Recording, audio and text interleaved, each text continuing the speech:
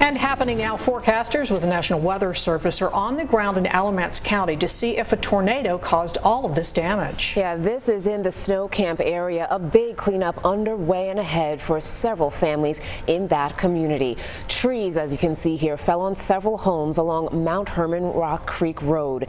One family was trapped inside for hours but was eventually able to get out, and thankfully no one was hurt. Limbs and other debris still litter the road.